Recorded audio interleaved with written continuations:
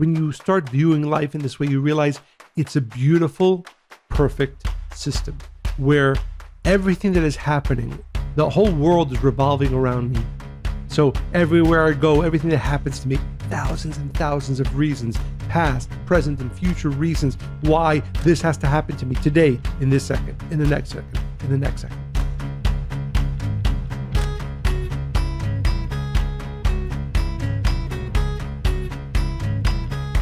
Welcome to the Spiritually Hungry Podcast. Again. Well, Michael is saying that because we are doing something special today and I've never done this before. Dedicating our entire episode to answering your questions. Episodes 124 and 126 were all about reincarnation, and no other topic on any episode has garnered this much attention or received this many questions. So they were actually really quite thoughtful and intriguing. So that's why we are going to spend some time doing that today. Yeah, and by the way, were you surprised by the response? No, I don't think so. I mean, that is much more than others in the amount of questions and comments that we got. I think it's a topic that is so both important and intriguing to so many people. And I do want to thank and applaud our listeners for being so engaged. And we hope that your engagement continues, and questions and stories and comments always welcome. Well, funnily enough, my mom just was here this past weekend visiting California, and I mentioned on one of the podcasts, on one of the episodes on reincarnation, about how the first spiritual books, the two first spiritual books I ever read, were on reincarnation. And it wasn't because I was actually curious about it. It just, when I found Kabbalah, it was also familiar that my father and my teacher, your father, these were the two books that were given. So the Rab's Wheels of the Soul and Many Lives, Many Masters. So this weekend, I had two copies for whatever reason on our bookshelf. And I don't know where that second one came from. And my mom's not an avid reader by any means, but she picked up the book, and she's looked at this like 30 years ago. And it's funny because when she picked it up this weekend, she couldn't put it down, and she read it on the whole flight back. She finished the book in 2 days. She's never done that in her life. And she said that when she saw the book the first time when she was in her early 40s, she was so busy in life, right? Raising her kids, working. She's like, oh, it's a nice idea, but I don't really, okay. And now at the stage she's at in her life, she's reading it as if it has all the answers to why she's at where she's at or what she's looking for. It's giving her a lot of solace, which I think is interesting. And I think that reincarnation is such a powerful understanding because it can help us make sense of things that really just don't make sense if you just take them at face value, especially the more painful parts of life. Absolutely. And one of the understandings that I hope we were able to really give over to our listeners last two episodes on this is that I find it to be a very practical. It really should inform our daily lives. And by this is true of all wisdom. If it's not informing your daily life, which is something you study, I'm not sure how much value it has. All spiritual study, any study, as far as I'm concerned, almost any important study should be studied that actually affects and changes the way you live your life. And for me, reincarnation is one of those lines of teaching that really does, for me, change the way I look at life and also the way I live my life. 1000%. So let's get into the questions. So this is from a woman named Laura. She said, my question is, if someone appears to have a very difficult life, for example, born with a horrible illness or into a life of extreme abuse, are we to assume they made egregious mistakes in one of their past lives? Okay. Because we talked about this. Right. And remember, I was trying to unpack it a bit because and you pushed back, but I'm so happy that Laura's brought this up again. So thank you, Laura, for your question.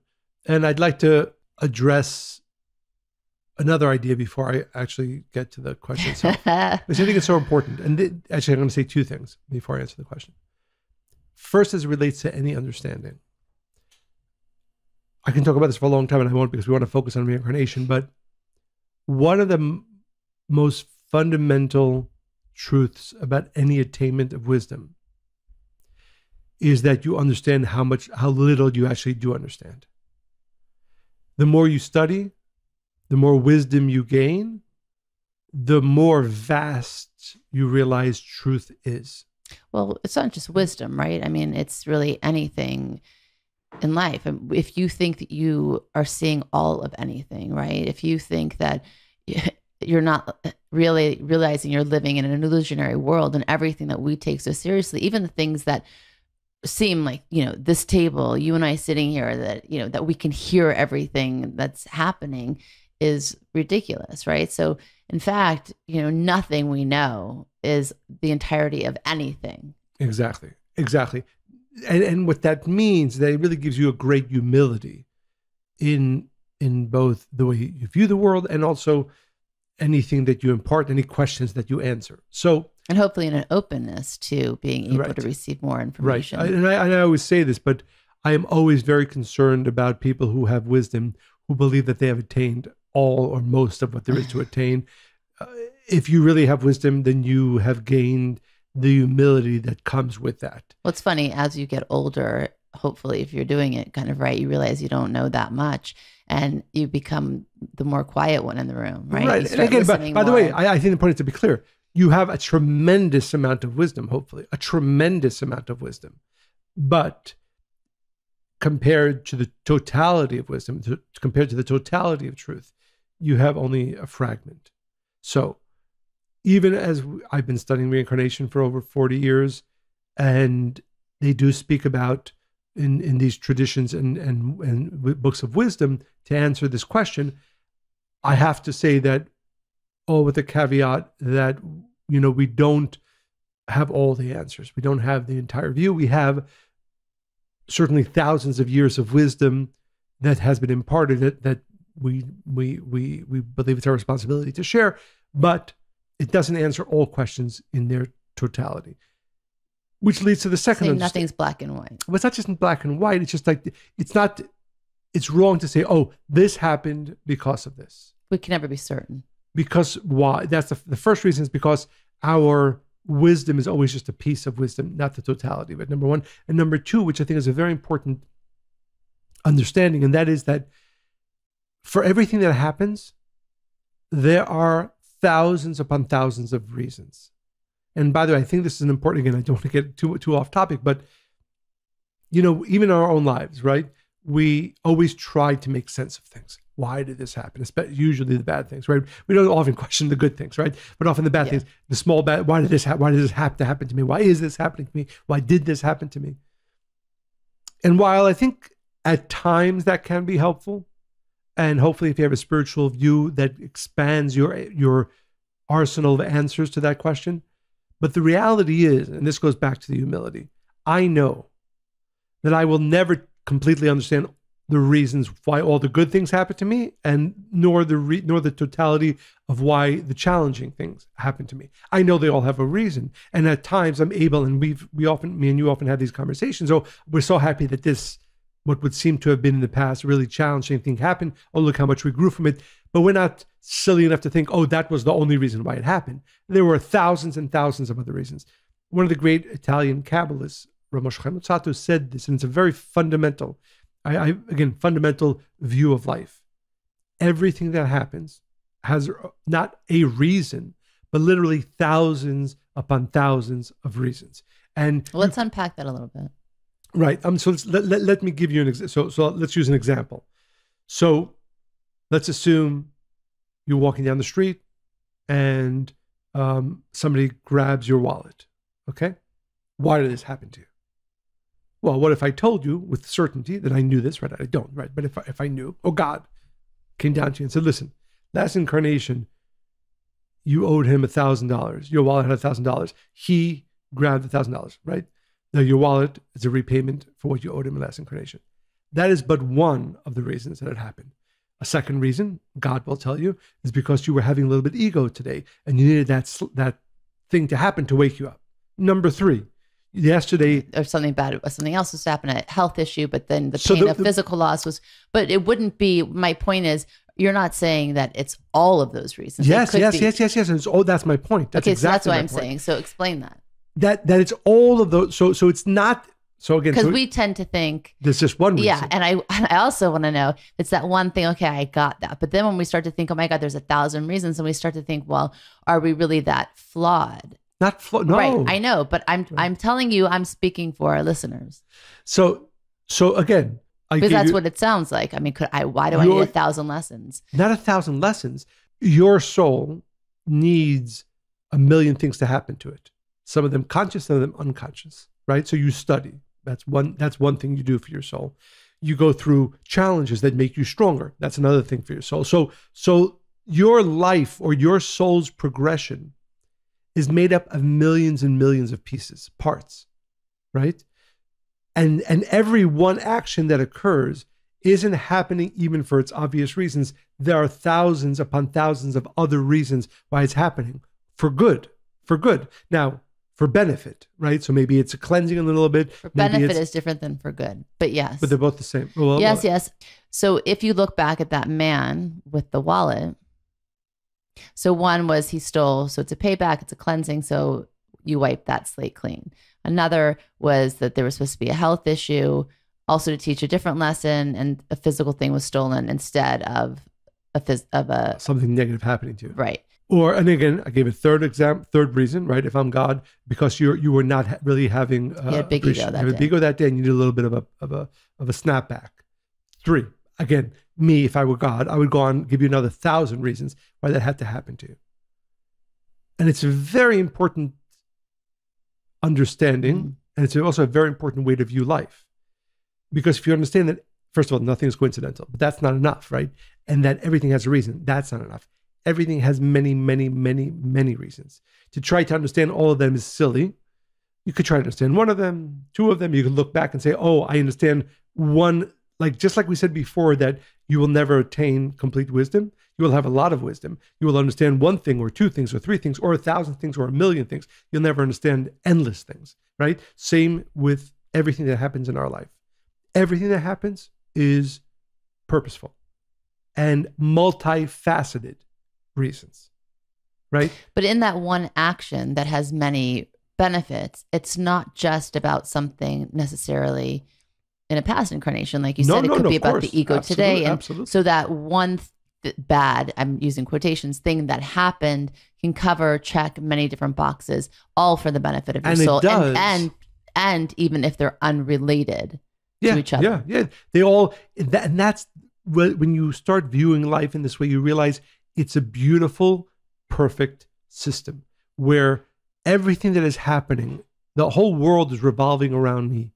So everywhere I go, everything that happens to me, thousands and thousands of reasons, past, present, and future reasons why this has to happen to me today, in this second, in the next second, in the next second. So, right. So, and I do want to, again, even though this isn't exactly the topic, but I think it really changes the way we view life. It gives much deeper, multi-layered purpose to everything that happens. Not just one purpose, right? Not just a purpose, but thousands upon thousands, right? So, right, that's clear, right? Okay, but I think it's very, very, and this, by the way, I think that's the underpinnings of everything, every other answer that we give. So that means when a person goes through their day, I mean, this happened to me this morning, and whatever, there's a negative experience, and my first thing, and this is because I've been studying for so many years, is this doesn't make sense according to any of my 5 senses that are so limited. It's not pleasant. It's uncomfortable, but I know it has a purpose and it's for my greatest good. And it's not even something I'm telling myself. I fully breathe that in and live that. And therefore, it doesn't affect me in the way that it might affect somebody else, because I'm already fast forwarding to the benefit of it. Right. And if I would add, the only thing I would add to your mantra is, I would say purposes, right? Because it's multifaceted. Yes, that's what you've added now. Yeah. Mm-hmm. Yeah, I think that's a really important clarification. Yeah. So to Laura's question. Now, based on those 2 things, right? To Laura's question, I can give, and not me, right? I wouldn't be so bold as to answer such questions, but based on the thousands of years of wisdom of which I studied, if a person comes into this world with a challenge, it can have many, many reasons. I'll give one example, of which the Kabbalists write about at length. We have a child with Down syndrome. And what that means is that he is different. He is? He is different in the way he interacts, in the way he lives his life. And although we have great certainty that his life will be both full, meaningful. We have a desire, and he has a great desire to get married, and so on and so forth. It is different than other children. His journey in this life, yes. And my father had many conversations around this. My father made it clear, and again, the Kabbalists have written this for thousands of years. Souls, especially souls, because he's not in pain. He's not in any physical pain. He also doesn't really fully have free will. I mean, exactly. So it's a different. I mean, but we should explain that. But his desires are so pure. His desires really are just to share and to love. Well, it doesn't mean that it never misbehaves, but yes. He's in Aries, for those of you who know what that means. So yes, but there are times where he's stubborn and so on, but you're right, exactly. But it doesn't come from... His what we would call in Kabbalistic terms, negative inclination is much less than other typical kids, even our other kids. So all that to say that his soul actually is a higher soul. My father actually even told me who he believed that Josh's soul was in a previous lifetime. And therefore he comes into this world in a way that limits the amount of negative actions he can do. And that is not a negative thing. That's actually an indication of a very elevated soul that came into this world to maybe fix one or two, who knows, right? Because we don't know all the answers, to fix a small, what we would call tikkun, a small correction. But the guardrails, like, when you go bowling and they put those, what are they called? Yeah. They put those guardrails up so that you can't throw a gutter ball, are higher for him than for the rest of us. And there are many souls like that. And we've met many souls like that who come into this world with what the world might view as limitations, we view as really a more perfect protection around his soul or their souls, so as to allow them to correct whatever they need to correct, but not to enable that soul to create any great damage. So, and also and he chose our family for many reasons, and we are his parents for many reasons, and that also is explained for us through reincarnation. Right, exactly. There's no question. Yeah, I mean, and like when we speak about this, often we feel very blessed that the Creator and Josh chose for us to be his parents and for him to come into our family. The blessings he's brought to all of our family, all of ourselves and our children has been innumerable. So this is the point, right? So the point is, so it is definitely not right to say that a soul such as Josh's came into this world in the form that he came, in this case having Down syndrome, because of anything negative. As a matter of fact, it's an indication of a high soul coming into this world to make a couple of probably minor corrections to perfect his soul. Well, we don't view him as being in pain. I think exactly what the question was, right? I think if you imagine a child that has an illness, the idea is they're suffering. But I wanted to give Josh's example just to the point that there are many possibilities, right? So and by the way, so just to be clear, even though what I shared with Josh, I believe in strongly, and it's based on thousands of years of wisdom, I know that that's only one part of the reason. If we don't see it. There's so much more that so many more reasons that we don't even know yet. Now, to address those who are either born into, and by the way, this is not different than somebody who experiences pain, right? There are many people who are not born with debilitating illnesses and painful situations, but suffer in life. And yes, of course, there is a great body of wisdom that tells us, yes, if a soul comes into this world, even if it's experiencing pain, it is for the purpose of correction. But I caveat that one of the things that we have to always be careful of is not to project our judgment or even our understanding or even our spiritual understandings on anybody else. So if I'm always very wary of explaining or trying to explain or understand why somebody else is experiencing pain. But I can tell you that when I go through a pain or my view on it, even for somebody born into a body that seems to be causing them pain, that absolutely it is because of a previous incarnation, not necessarily because they did something negative in a previous incarnation. Maybe there's a famous story from the great Kabbalist Baal Shem Tov. Two parents came to him who had just lost a 2-year-old child. And they asked him, of course, in great pain, why did this happen to us? And he went into a lengthy explanation. He explained that soul was a pure soul that had almost nothing to correct. And all that needed for its correction is for 2 years to be a pure soul in a pure body. And then it was ready to leave. So again, it's very painful for the parents. Of course. And none of this is, again, projecting outwards as anybody else, because this is to each one of us individually. But so to answer the question, is it possible that a soul comes into a body and experiences pain, even a painful existence to some degree, because it has something to cleanse from previous incarnation? Yes. Is it possible that it was a very elevated soul? More likely, by the way, that it was a very elevated soul, and the situation that it came into is one that limits its ability to fall in any way. And yes, that painful cleansing is often for itself. By the way, it could be for its relatives. It could be for the world. Sometimes that is the understanding that there are great souls that experience pain, and that is for the world.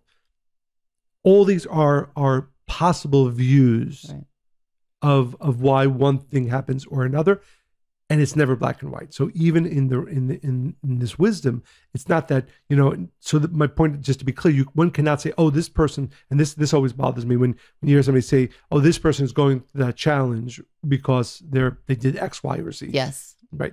Wrong. A person should and could look inside and say, oh, why is this happening to me? Why am I going through this? You can see what you can learn from it, how you can change and grow, for sure, but it's not a punishment. Exactly. I went when shortly after my father passed, this woman who, she calls herself the Eagle Woman. She calls herself the Eagle Woman, and she's Native American, and she was friends with Karen, your mother, and for whatever reason, I thought about her in the morning, and I texted her, which I never was in contact with her, hardly. She was really intrigued with Abigail at the time. And she said, oh, I dreamt of you last night. I think that maybe we should get together for coffee, or I would love to do a session on you, because I never really look for that kind of thing. And it's like, well, yeah. I said, okay, sure, I'm open. And anyway, long story short, it was pretty amazing, because when I walked in, we had just come back from Mexico City for weddings a year ago, actually. And my stomach was a mess. And I don't know, I don't know what happened. But anyway, I lay down, and she puts her hands over your body to where she feels that it needs energy. And she puts her hands over my stomach. She's not even touching my stomach, just over my stomach. And she feels what I feel in her body. And she's like, oh my God, your stomach. And that, I'm telling you, when I got up from that table an hour later, I had no symptoms at all, like at all. I thought I'd feel a little bit better. But anyway, besides that, she went into this whole thing with my father. It was such a powerful story, because whenever I think about my father now, I think about him at his prime. That's just the image I have in my mind. And it's not even something I'm purposely doing. It's funny as you mentioned that. It's funny, I was just thinking, as you mentioned, I think about my mom and my dad, who both are not physically in this world, is that right after they passed, I had a lot of memories of the times that they were ill. Now, like you said, every time I think of it, my mind doesn't even go there. It's very interesting. Right, which is where I'm leading to. It's funny, it's all connected. So I remember him around age 35, 40. And I remember I was about 3 years old, and he would carry me, and I just felt so small and safe in his arms. Anyway, she said, and she starts to describe, and I didn't tell her any of this. She describes what I'm seeing, the suit he's wearing, what he looks like, how he's walking, like the vision that I have for him. And then she said, who in your family would eat popsicles all the time? I'm tasting cherry popsicles. And I lived on those every summer. Like I would have like 2-3 popsicles a day, and she could taste it. Right. And I was like, oh, that's me. And she's like, oh, he has a message for you. And she knew that my fear, I still had some fear attached to how he left the world and how sick he was in the last 8 years and the cognitive decline. And she said, he wants you to know that he's okay. He's not sick right now. Like she could see his soul. And that when he comes back, because I knew he was going to come right back. He would go first in line to come back. He loved life, and he didn't feel that he had finished what he wanted to at all. So when he comes back, he's not going to bring the illness with him. And she said, and this is but it resonated with me. She said that sometimes people come back with the illness, and they choose to do that because they know that's going to help them correct what they need to correct. So, for me, that was really rang true and really powerful. Another question? One more question. Well, I'm going to do two more, but this one's for you specifically because you said this, and I also at the time remember tried to unpack it, and you're like, yeah, also. But so you said we reincarnate 3 times. Can you please explain a bit more what happens after that if we don't do our full correction? And are we supposed to correct 100%, if that's even possible? What if we correct 80%? What happens then? Right. So to be clear, in every incarnation, you have to correct something. And when the Kabbalists say that if a person goes 3 incarnations, then the soul has to go through a deep cleansing in the upper worlds, because that means... Meaning if they go through 3 incarnations... They've done 0. 0. Okay, well, that's the rare. I mean... Hopefully. Well, I don't know. Is it? I mean, let's talk about that for a second. I don't know. Who knows what the... 0? I don't know. It's definitely not 0, right? I don't know what the percentage is. So you're saying 3 incarnations, 0 correction. Then the soul has to go through a different... Meaning it goes down. Well, it goes through a cleansing, so that means pain. Well, it's a to be clear, this is not physical pain, right? This is a soul pain. But yes, because something has to shift in order to wake it up. It's clearly has gone to sleep. Imagine soul pain feels like mental and physical pain, but worse combined. I mean, well, but the point is, again, so there's only 3 incarnations within which the soul, the individual, has done 0 correction. Number 1, unlikely, right? Like you said, unlikely. Any one of us has already corrected something. And the other part of the question was, is it possible to get to 100%? Yes, we're actually. Well, I guess what she's asking is how many. She's talking about percentages, right? Can we get to 100%? How many actually do get to 100%? Well, just to be so, actually, the number is. And closer. Do you need to be 100% to never come back again, or is 80% enough? Is what 80% is enough. Okay, so let's talk about that for a second. Actually, the way it works is that once you do 80%, it says the light of the Creator finishes the job for us. It's not our job to finish it. It is our job to get close enough or far enough in our correction. There's actually a phrase that's used. It says the work is not for you to finish, but you are not free to not do it. So it's that balance of pushing ourselves as much as possible to grow, to change, to elevate our soul through our work in this world. And then once we get to 80%, it could be 1 incarnation, most likely not, but in a couple of incarnations, then the light of the Creator completes the job for us. And I'm not sure if we touched upon this in the previous incarnation. In the previous episode, but that when let's assume, just to use numbers, let's assume I've corrected in this incarnation, in previous incarnation, 50%, right? So I come back down this world with only the last, let's say, 20%. The 30% is banked for me in the supernal world. It's a potential. It's a sort of a part that's not a part of my expression of my soul in this world. So you're only expressing 20%. A small percentage of what I've corrected. So that goes back to the bank. Right. That stays sort of in the realm of the soul. So in a lifetime, somebody, let's say, corrected 50%. Right. When he or she comes back, they bring a small percentage so that you can't damage. You can't damage that part. And that's why each one of us, and again, it's a little bit deeper than this, but that we are much bigger than what we express ourselves as in this world. And there are actually ways to tap in to that much greater perfected part of us that's not a part of this soul in this body, but that is a part of the greater soul that I am. All right. RJ had many, many, many questions. I'm going to pick part of it. Why are we held accountable for things we can't remember and life conditions we don't choose that inevitably influence our behavior for better or worse? If you're born into a family of criminals, you inevitably become a criminal yourself. Well, I would argue that. But further, we aren't born understanding knowledge about cause and effect. How then can you choose to do better if you don't know better? And how much free will do we really, in fact, have?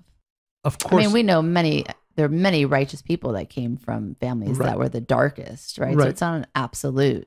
No, but what it's not well, the first thing I was going to say is that, of course, we should be held accountable for what we've done, even if we don't remember it. I mean, imagine I hurt somebody today and I go to sleep and I forget about it tomorrow. Of course, I'm still responsible for the hurt that I did. And the fact that I did it in a previous incarnation is not much different than the fact that I did it 3 years ago and I forgot about it. So because it was the consciousness that you had when you did it. It's who I am. But then the question about free will and being born into, for example, he gives a family of criminals is a very interesting one. And again, I touch upon it in two ways. One, every person has a different life path. So let's say the soul of the person born into a criminal family and seemingly, clearly less free will not to get into that life. Maybe their soul's correction was to be a little bit less terrible than the rest of his family. So there is no absolute...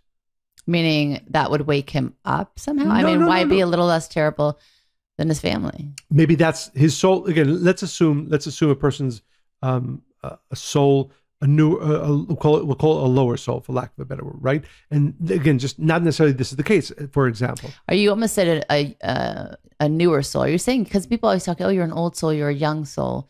So young souls haven't been around that often. They're actually... And why is that? Because there are some souls that are new. Well, let's talk about that for a second. I know I'm taking us on a completely different tangent, yes. But I think it's an interesting question. So there's, as we spoke in one of the episodes, roots of soul. There's different parts of the soul. There's one great soul, right? And as children there's the head, and there's the hand, right? And as children are born, their souls were, from the beginning of time of humanity, their souls were coming out of that store of souls. Now that store might not have been completely depleted, and certainly in the beginning of humanity, there were young souls, right, having gone through learning. I mean, not just sort of learning from books, but life learning over time, over incarnations. Older souls have, right. So right, and that's over time. There is an understanding that at a certain point, maybe we've passed it. There are no more new souls. Old souls have already been around and come in different incarnations, but there is no absolute way that a person needs to behave. He just needs to be better. So certainly even a child who was born into, let's say, a family that of criminals, and therefore he didn't choose to, at age 16, start, stealing, he has enough soul force to maybe steal a little bit less. Maybe he will completely transform. Maybe he won't. So what progress means for every soul is very, very different. So yes, it's clearly people in our world are born into situations that they do not choose, their soul chooses, but that therefore force them to some degree in one direction. And therefore, where their soul ends up at the end of their life is not the same place where my soul needs to end up, right? But it certainly needs to be better than what they were born. It's the movement. It's how much progress. Exactly. And therefore, it's again, how much progress and how great the progress is, but the amount of, right? The amount of change. Right. So, and therefore the point, again, is to make it very extreme. If his family, if his dad and brothers, stole from 1,000 people, his correction might be that he said, I'll only steal from 900 people. These last 100 people I won't steal from. Or he stole and then he stopped, or he went. Exactly. But progress. Learning. Every soul has free will to make progress. Not every soul has a free will to become me or you or anybody else for that matter. And that's not even the point. The point is to learn something, to progress in some way. And maybe they'll have to come back again and progress even further. But there's no coincidence about where each soul is born, either because of a situation or what they did in a previous incarnation, or because of their state of their soul. And when you start, again, for example, we often speak to people who have, sometimes have gone through physical, verbal abuse from their parents. And clearly that's wrong, right? To be clear. But why did the spiritual understanding is, why did my soul need to go through that? And again, this is a very personal but necessary process where the evolution for that soul is to say, okay, I came into a situation that was not of my doing. My soul chose it though for a reason. Well, it's interesting. I met with somebody this week, and his mother was a drug addict, like crazy. He has an older brother. And I won't go into his father, whatever, but the mother, like, he found her slumped over. When he got home from school, sometimes on the floor, slurring her words. And at this stage of his life, how old is he? He's in his 50s. The mother's in her 80s. And he judges her so harshly. And maybe that, like, he's with the conversation we're having, he's like, maybe that's why she was my mother. So the harsh judgment that I carry in this world, it's like she's giving me the opportunity to change that to mercy. And of course it's not right. And nobody deserves that. And the little boy that he was and how scary that was, none of that's right. Right. But we just don't know. And it's interesting, as you were talking, I just watched a movie. It's a true story. Kevin Bacon plays the main character, and he's a prisoner in Alcatraz. Dude. So it's called Murder in the First. It's a true story. The character's Henry something. You guys can Google it. But and I watched it kind of by accident. But what was so, and I had this question, funnily enough. I started thinking about reincarnation. I guess I put that into everything. But he, at 17, he stole $5. Because he was an orphan and he was taking care of his 13-year-old sister. And he went to this drugstore asking for a job. They wouldn't hire him. And he was so desperate, he took $5 out of the cash register. They ran after him. He goes to Alcatraz for 10 years for that.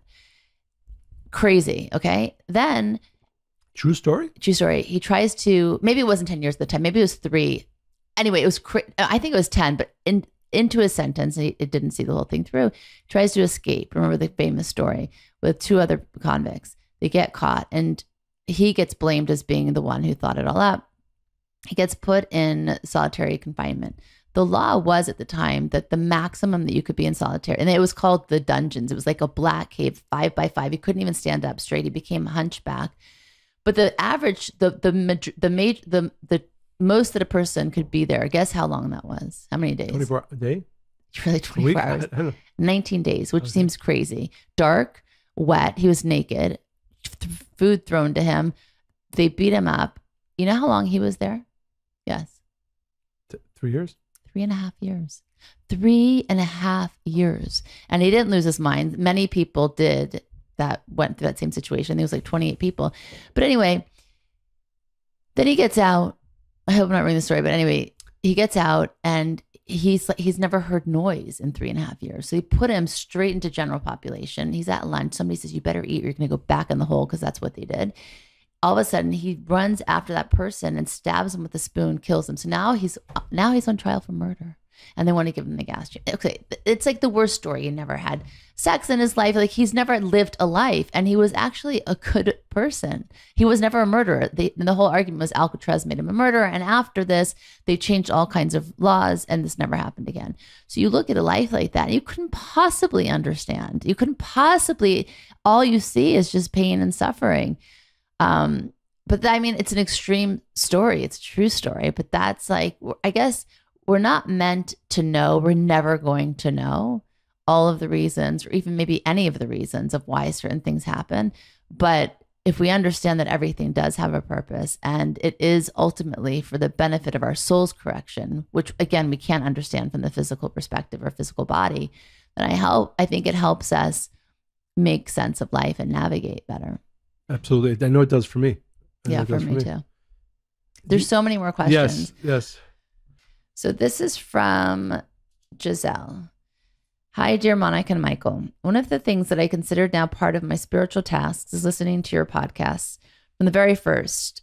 I not only enjoy you and the wisdom you share so kindly and lightly very much, but it seems that every time I receive more and more answers to guide me. I want to share a brief anecdote about reincarnation. Speaking of reincarnation to my daughter helped me deal with her fears of death and of losing me when she was 5 years old. I told her that we are linked forever. To make the story short, on her way back from school, she started again asking how she was going to recognize me in our next life together, if our bodies would be different. Bless.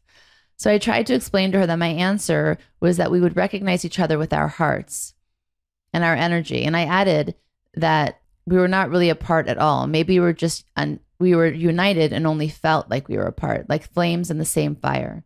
So I heard her little voice coming from the back of the car exclaiming, Mommy, that's so interesting. Are you telling me, therefore, that all that I see is merely an illusion? Why I'm dressed like Carla Maria, that's her name. She said, I should be dressed like God. Can you please ask, she's a teacher, ask your spiritual teacher, how does God dress? So I left it at that, but I was amazed about how an innocent child can grasp such an intangible topic with our heart. Reincarnation has been indeed a mysterious certainty for me. since I became a believer of a higher force in my 30s, even if I still don't understand it with my reason. When I met my present husband 24 years ago in a little village in India, that first night I knew and heard a voice within telling me this was a renewal of our relationship, another encounter. And he and I are clearly opposites in all aspects, except the sharing of a spiritual desire to be better ourselves, each in a different personal way, but we feel that we've been clearly complementary for our connections. He is my kite. I am his anchor. He teaches me to fly lighter. I sort of keep him on track. So when Michael explained how a spark can split into two, and if we're lucky enough to find each other, we can complete our unity again, corrected, I really felt blessed because it has certainly not been easy to learn to accept each other with love with our failures and faults. I feel very deeply thankful to you for inspiring me over and over. Blessings to you both, Giselle. Thank you so much, Giselle, for sharing that very beautiful story, both with your child and with your husband. And a reminder to all of our listeners to continue to share this podcast with everybody you know on Apple Podcasts, give it 5-star reviews, and continue to send your stories, questions, comments, topics to Monica and Michael at Kabbalah.com, Monica and Michael at Kabbalah.com. Your stories and questions, as we've just shown in this episode, inspire us and give us a great desire to continue to record this podcast. And as always, we hope you enjoyed listening to this podcast as much as we enjoyed recording it. Stay spiritually hungry.